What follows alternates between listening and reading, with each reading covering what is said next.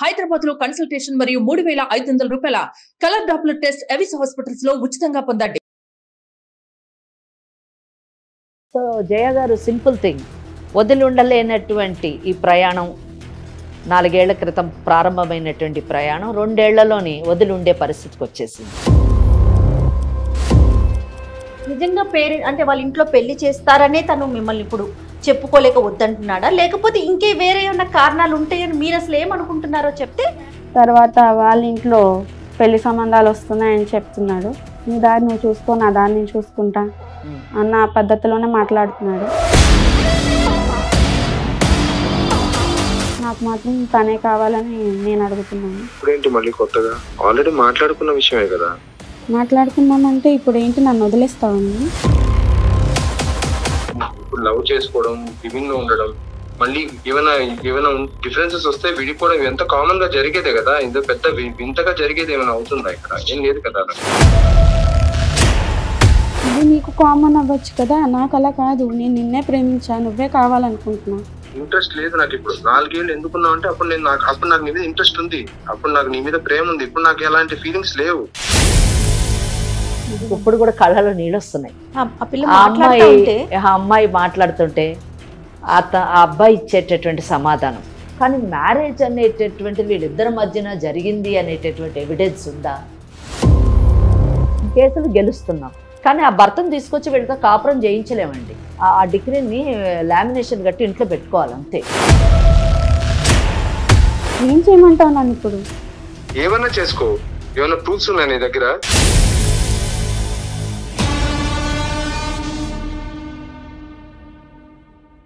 Legal advice కార్యక్రమానికి స్వాగతం. అమ్మ నమస్తే. నమస్తే అండి. అమ్మ, స్పందన అని ఒక అమ్మాయి మన స్టూడియోకి వచ్చింది. ఓకే. ఇవాళ రేపు పిల్లలు ఎలా ఉన్నారంటే, ముఖ్యంగా యువతమ్మ, సహజీవనం అనేది అదొక ఫ్యాషన్ అయిపోయిందో, అదొక ట్రెండ్గా నడుస్తుందో నాకైతే అర్థం కావట్లేదు. ఆ రిలేషన్లో కొన్ని సంవత్సరాల పాటు కలిసి ఉండటం, తర్వాత లబో దిబోం అంటాం. ముఖ్యంగా ఆడపిల్లలమ్మ, ఇంట్లో వాళ్ళకి చెప్పుకోలేరు, అందుకని ఇక్కడ బ్రతికుండలేరు. ఒక రిలేషన్లో నుంచి బయటికి రాలేకపోతారు. అలాంటి సమస్యతో స్పందన అనే ఒక అమ్మాయి మన స్టూడియోకి వచ్చిందమ్మా. మీ సలహా కానీ లేకపోతే చట్టపరంగా కానీ ఏం చేయగలుగుతామో మీ సలహా సూచనలు కావాలమ్మా. కేసు వినక ముందే నేను చెప్తున్నాను, లివ్ ఇన్ రిలేషన్షిప్ని నేనైతే ఎంకరేజ్ చెయ్యను. యాజ్ ఫర్ యాజ్ అంటే ఈ కేసులో నేను చాలా సీరియస్గానే రియాక్ట్ అవ్వాలనుకుంటున్నాను. నేను ఒక 2-3 ప్రశ్నలు నన్ను నేను ప్రశ్నించుకుంటాను.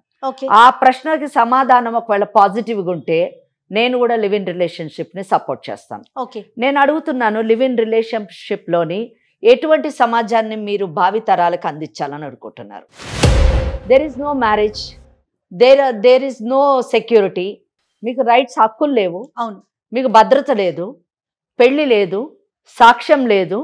మీకు ఒకవేళ పిల్లలు పుడితే వాళ్ళకి ఎవరు అమ్మ ఎవరు నాన్న, వాళ్ళకు ఉండేటటువంటి రైట్స్ ఏంటి, వాళ్ళకి సమాజంలోని ఎటువంటి స్థాయిలో వాళ్ళు పెరగాలి, వాళ్ళు క్రిమినల్స్ కావాలా లేకపోతే సైకిక్ పేషెంట్లు కావాలా?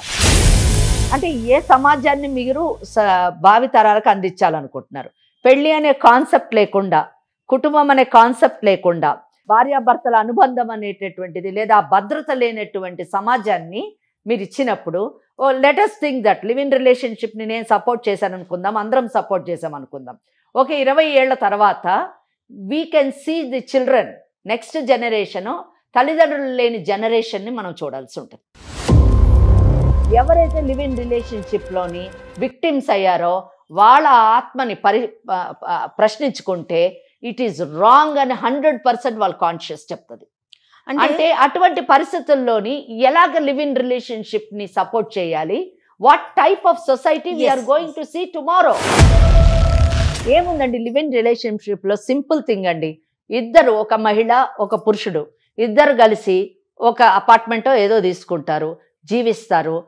మోజు తీరిపోయిన తర్వాతనండి, అవసరం తీరిపోయిన తర్వాతనండి, ఎవరు పెట్టే వాళ్ళు తీసుకొని వెళ్ళిపోతారండి. Where are the rights here, where are the responsibilities here, where is the future here? చెప్పండి. సో ఇందులో నష్టపోయేది ఆడపిల్లే ఎక్కువ నష్టపడుతుంది. మగవాడికి ఇంకొక పెళ్ళయ్యేటటువంటి అవకాశం ఉంది, లేదా మగవాడు దాని యొక్క నెట్ రిజల్ట్, లివ్ ఇన్ రిలేషన్షిప్లో ఉన్న ఫిజికల్ రిలేషన్షిప్తోని అతను ఫాదర్ అయినా కానీ ఆ రెస్పాన్సిబిలిటీని వదిలించుకోవచ్చు. కానీ మహిళ మదర్ అయితే ఆ రెస్పాన్సిబిలిటీ ఇచ్చింది కదమ్మా, రెస్పాన్సిబిలిటీని కూడా వదిలించుకోలేదు. అండ్ ఇంకొక వివాహం చేసుకునే అవకాశం కూడా మన సమాజంలోని అంటే లివ్ ఇన్ రిలేషన్షిప్ ని యాక్సెప్ట్ చేసేంత గొప్ప స్థాయికి వెళ్ళిన మన సమాజము లివ్ ఇన్ రిలేషన్షిప్ లో ఉన్న అమ్మాయిని పెళ్లి చేసుకోవడానికి ఏ మంచి కుటుంబం అబ్బాయి వస్తాడో చెప్పండి. వస్తాడు అంటే నేను కూడా సపోర్ట్ చేస్తాను. ఎగ్జాక్ట్లీ అమ్మా. మరి స్పందన స్టోరీ ఏంటో ఒకసారి మనం చూద్దాం. విందాం. చెప్పమ్మా స్పందన. నమస్తే అమ్మా. నా పేరు స్పందన. ఓకే. నేను వచ్చాను. నేను కిషోర్ 4 years గా లివింగ్ రిలేషన్షిప్ లో ఉన్నాము. ఓకే. మేము ఏం చేస్తుంటావమ్మా? నేను క్లరికల్ జాబ్ చేస్తున్నాను చిన్నగా. 4 years బీటెక్ లో నాకు తన పరిచయం అయ్యాడు. ఓకే. అప్పటి నుంచి ఇద్దరం ఒకరి మీద ఒకరి ఇష్టం పెంచుకొని ఫ్లాట్ తీసుకుని అక్కడే లివింగ్ రిలేషన్షిప్ లో ఉన్నాము. అక్కడే ఉంటున్నారా? వేరే ఊరికి షిఫ్ట్ అయ్యారా? హైదరాబాద్. అదే ఊరా? కాదండి, తంది వేరు, వికారాబాద్ నుంచి వచ్చి. రైట్. ఓకే. ఇద్దరం కాలేజ్ లోనే పరిచయం అయ్యాము. అక్కడి నుంచి మా పరిచయం ప్రేమగా మారింది. ఇద్దరం ఒక ఫ్లాట్ లో ఉందామని అనుకున్నాము. ఎలా తీసుకున్నారు ఫ్లాట్? ఎలా ఇచ్చారు మీకు? మేమిద్దరం హస్బెండ్ అండ్ వైఫ్ అని చెప్పి తీసుకున్నాము. చూసారా ఎందుకు మీరు అంత సీరియస్గా రియాక్ట్ అయ్యారు అని అన్నారు. ఈ రిలేషన్షిప్లో స్టార్టింగ్ నుంచి అబద్ధం ఉంది, భద్రత లేదు. Why they came to Hyderabad? వాళ్ళ ఇంటి పక్కనే ఉండొచ్చు కదా. If the relationship is genuine, fair, అది సమాజం యాక్సెప్ట్ చేసింది అయితే, లీగలీ యాక్సెప్టబుల్ అయితే వాళ్ళ ఇంటి దగ్గర ఉండొచ్చు. అపార్ట్మెంట్ ఏమని చెప్పి తీసుకున్నారు? మళ్ళీ అబద్ధం చెప్పి తీసుకున్నారు. భార్య భర్త అని చెప్పి అబద్ధం తీసుకున్నారు. Why all these things? అంటే నీ మాటకి మేము అడ్డు మాట్లాడుతున్నాం అనుకోకు. ఓకే, చెప్పు. తనకి జాబ్ అనేది ఏం లేదు. ఓకే. నాకు జాబ్ వచ్చాకనే తను నేను చూసుకున్నాను. ఇంటి రెంట్ గాని మొత్తం అంతా నేనే చూసుకున్నా. తనకి కావాల్సినవి, నాకు కావాల్సినవి, ఇంట్లో అన్ని నేనే చూసుకున్నాను. తర్వాత తనకి 2 years తర్వాత జాబ్ వచ్చింది. ఫ్రెండ్ సర్కిల్ ఎక్కువైంది. ఓకే. నన్ను అవాయిడ్ చేయడం స్టార్ట్ చేశాడు. పెళ్లి సంబంధాలు వస్తున్నాయని చెప్తున్నాడు. అందుకు నాకు వద్దు, నేను నా పేరెంట్స్ ని ఒప్పించలేను, నీ దారి నీది, నా దారి నాది అన్నట్టే మాట్లాడుతున్నాడు. ఏం చెప్పినా తను నాతో కన్విన్స్ అవ్వట్లేదు అసలు. ఏం చేసుకుంటావు? ఓకే, నువ్వు ఇంకా చూసుకో, ఇక్కడ దాకా ఎంజాయ్ చేసేసాం కదా, అయిపోయింది, నీ దారి నువ్వు చూసుకో, నా దారి నేను చూసుకుంటా అన్న పద్ధతిలోనే మాట్లాడుతున్నాడు. నాకు మాత్రం తనే కావాలని నేను అడుగుతున్నాను. ఓకే. స్పందన, మీరు 4 ఏళ్ళు లివ్ ఇన్ రిలేషన్షిప్ సహజీవనం చేశారు కదా. మీకు ఈ నిమిషము ఏమనిపిస్తుంది? మీరు తీసుకున్న నిర్ణయం కరెక్ట్ అని అనిపిస్తుందా? అది ఎప్పటికీ కరెక్ట్ కాదని నాకు తెలుసండి. ఇప్పుడు అనిపిస్తుంది. 4 ఏళ్ల క్రితం అనిపించింది, ఇప్పుడు అనిపిస్తుంది. ఎందుకు అనిపిస్తుంది అది? తను నన్ను ఎంతగానో ప్రేమించాడు, నేను తను అట్లానే ప్రేమించాను. ఓకే. తను ఇప్పటికీ నేను కావాలనే అనుకుంటున్నాను, కానీ తను నన్ను వద్దనుకుంటున్నాడు. అదే అంటే ఇక్కడ చిన్న కరెక్షన్. అంటే నేనేం మిమ్మల్ని తప్పు పట్టడం లేను, మీరు తీసుకున్నటువంటి నిర్ణయం కూడా తప్పని చెప్తున్నాను. ఎందుకంటే అది మీ భవిష్యత్తుని పాడు చేస్తుంది కాబట్టి, అంతేగాని వ్యక్తిగతం ఏం లేదు. ఇప్పుడు మీరు ఒక మాట చెప్పారు, నేను అతన్ని ఎంతగానో ప్రేమించాను, అతను నన్ను ఎంతగానో ప్రేమించాను. కానీ మీకు ఈ 4 ఏళ్ల తర్వాత, అంటే మీ జీవితంలో జరిగిన ఈ 4 ఏళ్లలో తేడా ఏంటంటే, మీరు బీటెక్ ఇద్దరు స్టూడెంట్స్గా ఉన్నప్పుడు ఒకరికొకరు ప్రేమించుకున్నామని అనుకున్నారు. మీరు ప్రేమించింది నిజం ఉండొచ్చు. ఓకే. అప్పుడు అతని బ్యాక్గ్రౌండ్ సరిగా లేదు, అంటే ఆయన ఫైనాన్షియల్ పొజిషన్ సరిగా లేదు. కానీ ఇక్కడ హైదరాబాద్కి వచ్చిన తర్వాత మీరు ఈ 4 ఏళ్ళు మీరే అతన్ని పోషిస్తున్నారు, అతని అవసరాలన్నీ తీరుస్తున్నారు. కానీ 2 ఏళ్ల తర్వాత అతనికి జాబ్ వచ్చింది, ఫ్రెండ్ సర్కిల్ డెవలప్ అయింది, ఆయనకి సమాజంలో ఒక స్టేటస్ వచ్చింది. వచ్చిన తర్వాత ఆయన మిమ్మల్ని నెగ్లెక్ట్ చేయడం మొదలెట్టారు. మిమ్మల్ని కేవలము అతను స్టెబిలైజ్ అయ్యేంత మటుకు మిమ్మల్ని కేవలం ఉపయోగించుకున్నాడు, కానీ మిమ్మల్ని ప్రేమించలేదు అని నేను అనుకుంటున్నాను. ఏమంటారు? ఏమంటారు? లేదండి, ఖచ్చితంగా నన్ను తను ప్రేమించాడు. నిజంగా వాళ్ళ ఇంట్లో పెళ్లి చేస్తారనే తను మిమ్మల్ని ఇప్పుడు చెప్పుకోలేక వద్దంటున్నాడా, లేకపోతే ఇంకే వేరే ఏమన్నా కారణాలు ఉంటాయని మీరు అసలు ఏమనుకుంటున్నారో చెప్తే? Caste feeling ఉందంటున్నాడు. వాళ్ళ పేరెంట్స్ కి చెప్పినా అసలు ఒప్పుకోరు. మీ క్యాస్ట్ వేరు, మా క్యాస్ట్ వేరు, ఎట్లా ఒప్పుకుంటారు? మరి మీరు పరిచయం అయిన కొత్తలోని మీరిద్దరు సహజీవనం చేసేటప్పుడు ఇవన్నీ ఆలోచించలేదా? క్యాస్ట్ కానివ్వండి, ఫైనాన్షియల్ స్టేటస్ కానివ్వండి, ఫ్యామిలీ బ్యాక్గ్రౌండ్స్ కానివ్వండి, ఇవన్నీ ఆలోచించలేదా? అవన్నీ చూసి ఎవరు లవ్ చేయరు కదా మేడం. అవును, కానీ పెళ్లికైతే అవన్నీ కావాలి కదా. ఇప్పుడు ఆయన చెప్పేది అదే కదా, అంతే కదా. మిమ్మల్ని ఇప్పుడు మీరు పెళ్లి చేసుకోమని కదా అడుగుతున్నారు. అవునండి. మరి పెళ్లి చేసుకోవడానికి నాకు ఇష్టం లేదు, ఎందుకంటే నీ క్యాస్ట్ వేరు మా క్యాస్ట్ వేరు అంటున్నారు. కానీ నాకు ఆ ఫీలింగ్ ఏం లేదు కదా. మీకు లేదు, అతనికి ఉంది కదా. ఎట్లాగైనా తను నన్నే పెళ్లి చేసుకోవాలనే నేను మిమ్మల్ని పెళ్లి చేసుకోవాలని. మరి అదెందుకు మీరు బిగినింగ్లోనే 4 years బ్యాకే నన్ను పెళ్లి చేసుకున్న తర్వాత మన ఇద్దరం కలిసి ఉందామని ఎందుకు చెప్పలేదు? సెటిల్ అవ్వలేదు.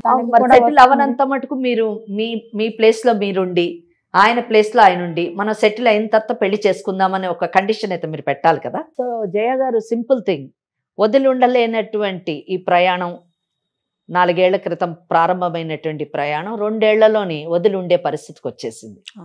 సో అతను వదిలి వెళ్ళిపోయాడు. సరే, ఇప్పుడు లీగల్ అడ్వైస్కి ఎందుకు వచ్చావు నువ్వు చెప్పు.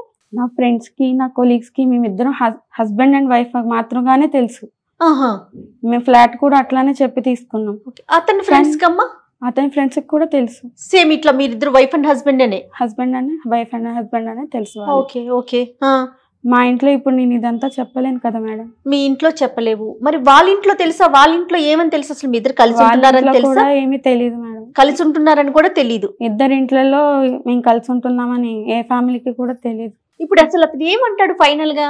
నీ క్యాస్ట్ వేరు కాబట్టి నాకు పెళ్లి సంబంధాలు వస్తున్నాయి, నేను నా పేరెంట్స్ చెప్పిన మాటే వింటాను, అక్కడే చూసుకుంటాను అన్నట్టే మాట్లాడు. నిజమేనంటావా? అది నీకేమనిపిస్తుంది?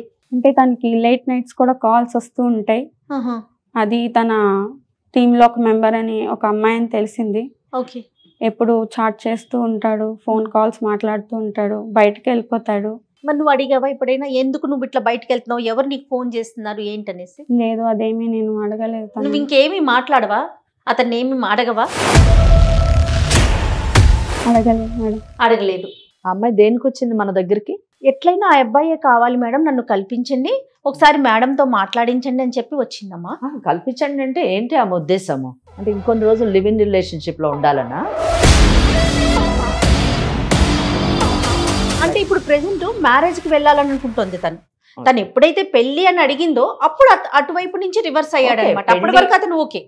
పెళ్లి అంటే ఓకే, మనం ఏదో మాట్లాడొచ్చు గానీ. అవునవును. బట్ కల్పించండి అంటే మనము ఇంకొక 4 సంవత్సరాలు మీరు కలిసి ఉండడానికి మనం ఇక్కడ ఇదైతే వేదిక కాదమ్మా. అలాంటి విషయాలకైతే సుమన్ టీవీ గానీ మీరు కానీ నేను కానీ మనం వేదిక కానే కాదమ్మా. అందులో ఎలాంటి సమస్య లేదు.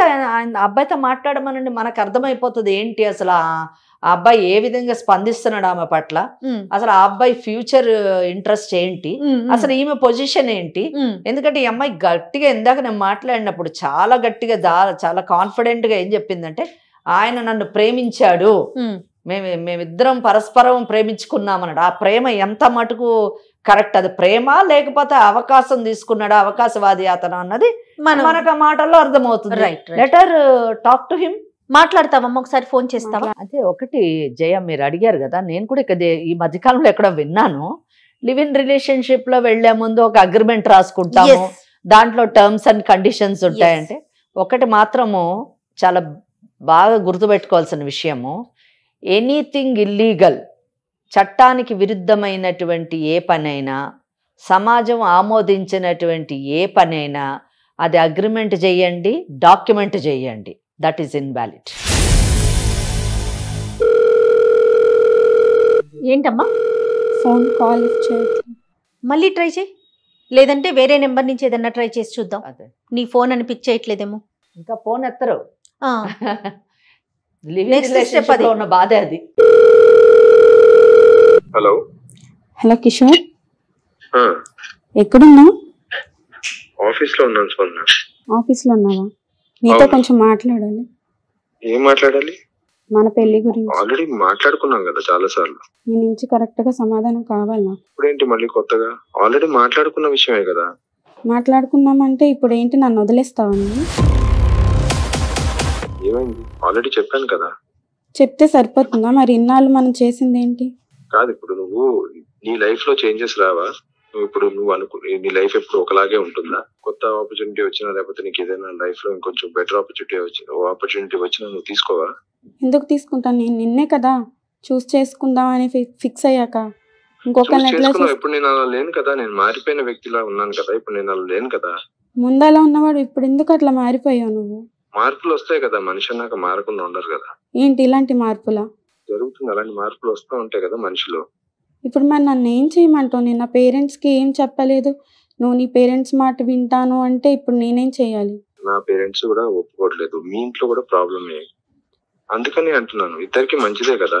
అయితే ఒప్పించు, ప్రయత్నించాలి కదా. సరే ప్రయత్నించినా సరే నేను ఇంత ముందులా లేను కదా.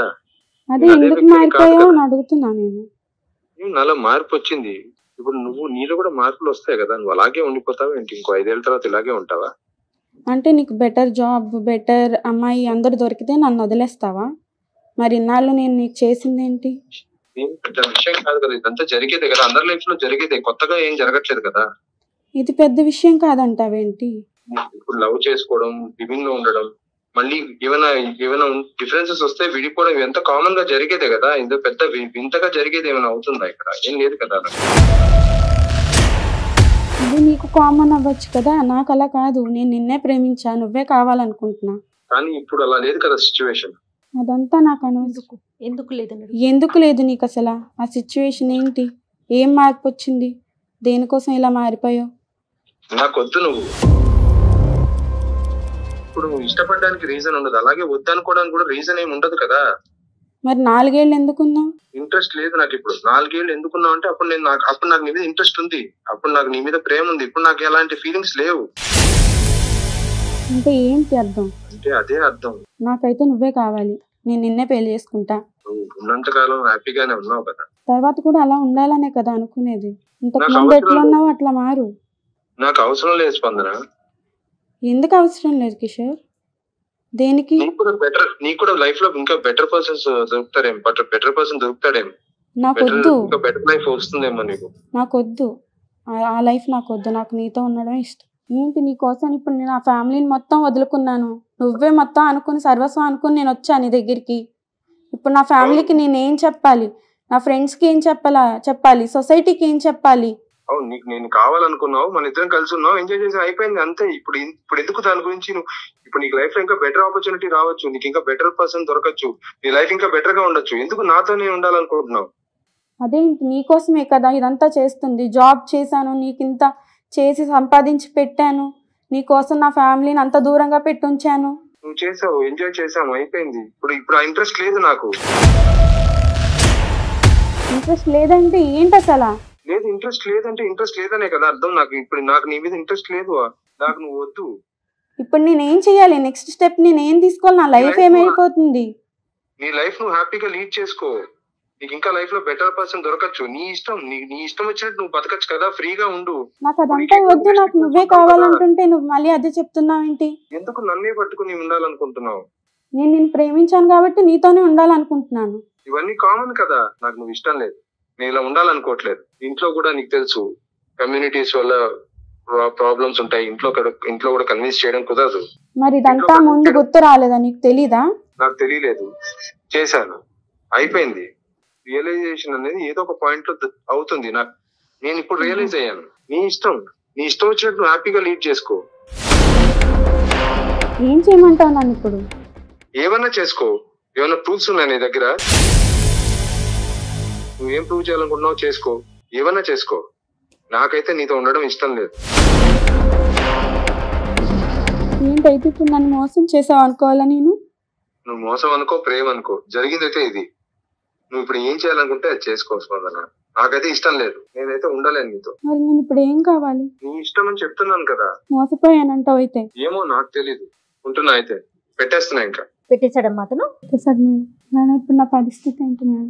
నేను 34 ఏళ్ల నుంచి ప్రాక్టీస్ చేస్తున్నాను. ఎన్నో కేసులు చూశాను. సాధారణంగా ఎమోషనల్ కామ్ మేము మనసుతో కంటే బ్రెయిన్తోనే పనిచేసేవాళ్ళం. కానీ ఇప్పుడు సమాజంలో జరుగుతున్నటువంటి పరిస్థితులు చూస్తే మా దగ్గర కూడా చాలా కేసులు ఈ లివ్ ఇన్ రిలేషన్షిప్లోని విక్టిమ్స్ అయినటువంటి అమ్మాయిలు వస్తుంటే ఎంత బాధేస్తుందంటే ఇప్పుడు కూడా కళ్ళలో నీళ్ళు వస్తున్నాయి. ఆ అమ్మాయి మాట్లాడుతుంటే ఆ అబ్బాయి ఇచ్చేటటువంటి సమాధానం నిజమే కదా. బెగ్ చేస్తున్నట్టు అనిపించట్లేదమ్మా? అమ్మాయి బెగ్ చేస్తుంది, ఆ అబ్బాయి మాట్లాడే దాంట్లో కూడా లాజిక్ ఉంది కదా. మనం అప్పుడు ఇష్టంతో కలిసి ఉన్నాము, ఇప్పుడు నాకు ఇష్టం లేదు, అంతే కదా. ఎంత సింపుల్ గా చెప్పేస్తున్నాడమ్మా.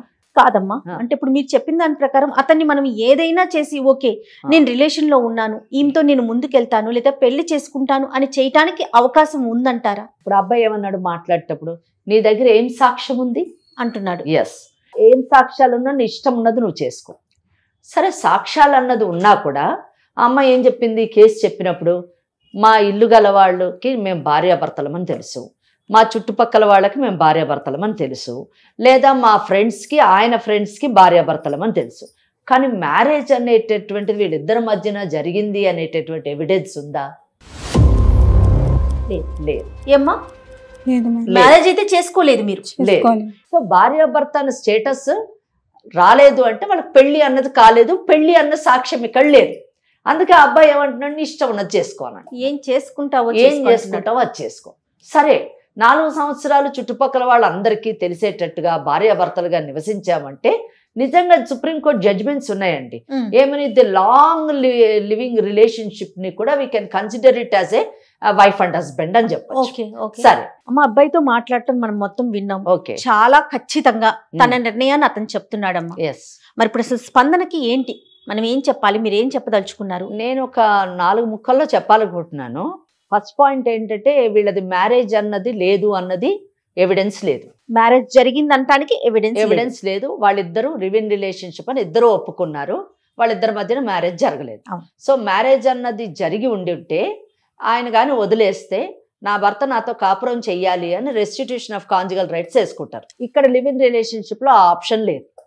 సెకండ్ ఆప్షన్ ఏంటి, మేము లాంగ్ రిలేషన్షిప్ 4 ఏళ్ల నుంచి ఉన్నాం కాబట్టి మాది మ్యారేజ్గానే కన్సిడర్ చెయ్యండి అని ఒక డిక్లరేషన్ సూట్ వేసుకునేటటువంటి అవకాశం ఉంది. కానీ అతను ఇది మ్యారేజ్ కాదు, అసలు ఈ 4 ఏళ్ళలోని ఆమె ఇష్టంతోని కలిసి ఉందామన్నది, నేను ఇష్టంతో కలిసి ఉందామని చెప్పేసి ఆయన కూడా స్ట్రాంగ్గా కంటెస్ట్ చేస్తే ఆ కేసు డిస్మిస్ అయ్యేటటువంటి అవకాశాలు ఉన్నాయి. సో అక్కడ కూడా అవకాశం లేదు. అయితే మూడోది, ఇప్పుడు చట్టాల్లోని మార్పులు వచ్చాయి కాబట్టి Indian penal code, criminal procedure code ఇవన్నీ మార్చారు కదా, అమెండ్మెంట్ జరిగినాయి కదా.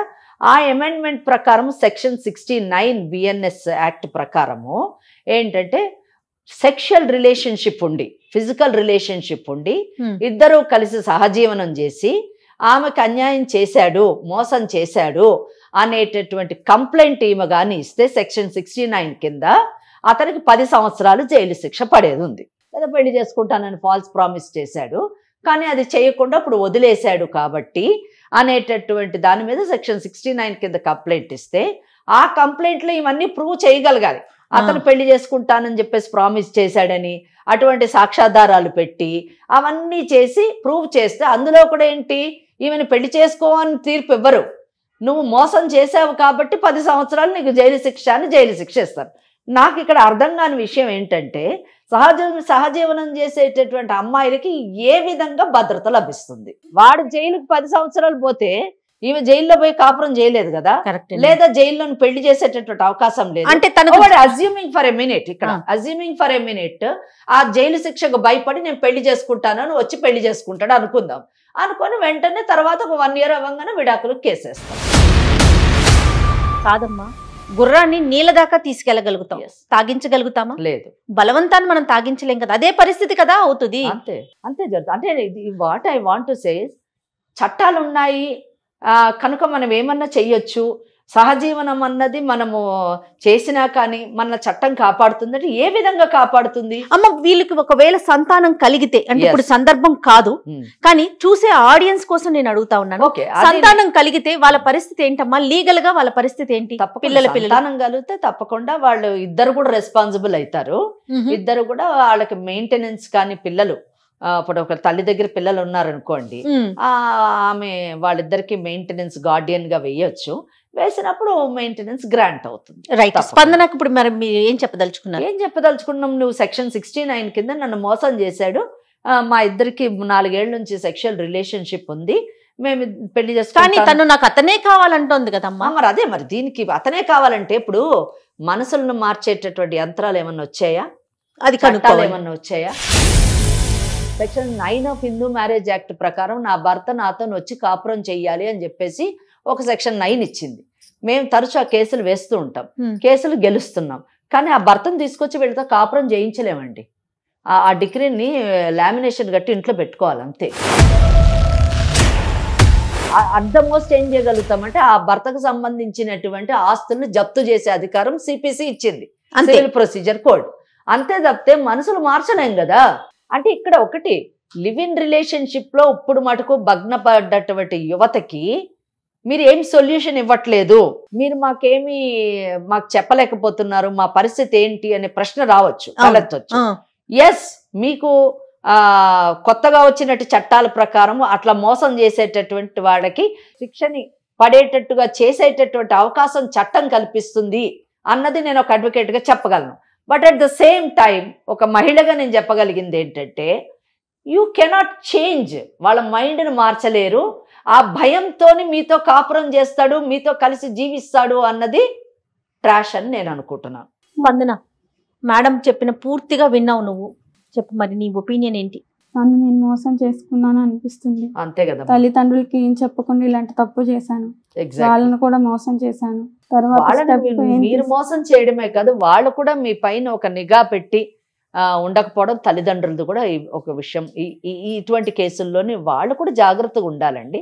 అది కూడా వాళ్ళ తరఫున కూడా తప్పు ఉందన్నది నా అభిప్రాయం. తల్లిదండ్రులు కూడా తర్వాత ఏ స్టెప్ తీసుకోవాలనేది నాకేమీ అర్థం కావట్లేదు. ఏముందమ్మా, నువ్వు చక్క చదువుకున్నావు, బీటెక్ చేసావు, ఉద్యోగం చేస్తున్నావు, నిజం చెప్పాలంటే అతన్ని కూడా పోషించావు. ఇప్పుడు ఈ అమ్మాయికి మెయింటెనెన్స్ ఏమన్నా వస్తుందా అని అడుగుతుంటారు కొంతమంది వచ్చి. వాళ్ళు చదువుకున్నటువంటి అమ్మాయిలు, మంచి సంపాదిస్తున్నటువంటి అమ్మాయిలకి ఇటువంటి పనులు చేసుకొని ఇంకా మెయింటెనెన్స్ ఏం అడుగుతామండి? మెయింటెనెన్స్ రావడానికి భార్య అనేటటువంటి డెఫినేషన్లో రావాలి కావని సహజీవనం అనే డెఫినేషన్లో ఎలాగ ఇదవుతుంది? మళ్ళీ ఆమె ఎంప్లాయీ కనుక మీరు ఒకటేనమ్మా, మీ తప్పు మీరు తెలుసుకున్నారు, మీరు మీ జీవితాన్ని సరిదిద్దుకొని చక్కగా మీ ఉద్యోగాన్ని చేసుకుంటూ మీ కెరీర్ని డెవలప్ చేస్తూ మూవ్ ఫార్వర్డ్. మంచి అబ్బాయిని, తల్లిదండ్రులు చూసిన అబ్బాయిని పెళ్లి చేసుకొని కొత్త జీవితాన్ని ప్రారంభించండి. మీ మనసులోంచి అది తీసేయండి. అతను నన్ను చాలా ప్రేమించాడు, నేను అతన్ని చాలా ప్రేమించాను, మేమిద్దరం ఒకరు విడిచి బ్రతకలేమన్నది అదంతా అబద్ధం అమ్మ. అదంతా వాస్తవంలోకి రండి. చక్కగా నిజమైనటువంటి జీవితాన్ని జీవించడానికి ట్రై చేయండి.